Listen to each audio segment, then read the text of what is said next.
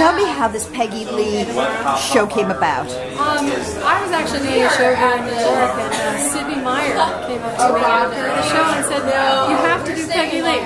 And I was a fan of her music, but I didn't know her very well.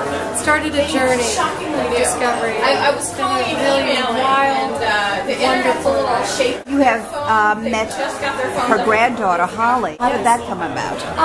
Holly has a Google alert that tells her whenever anything is happening around the world that is related to Peggy Lee.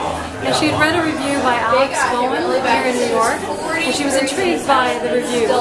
And she just showed up. She showed up, sat in the front row, and it was intimidating but wonderful. And she's been so supportive of the show. She's been very encouraging, and it actually means the world to me that she likes our show. My next show is December 8th, and then I have a show in January 28th and February 23rd. Holly Foster Wells. I'm the granddaughter of Peggy. Now tell me a little bit about the Peggy Lee Museum.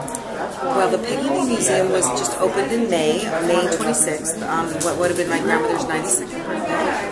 And it is it's the Midland Continental Depot, where my grandmother grew up in actually her high school years, and that's where she lived, and she actually ran the depot quite a bit when she was growing up. And so they've taken the whole upstairs and made it into a Peggy Lee Museum, the living quarters, and the downstairs is a transportation museum. So I came to New York to see Stacy Sullivan's show. It's a good day.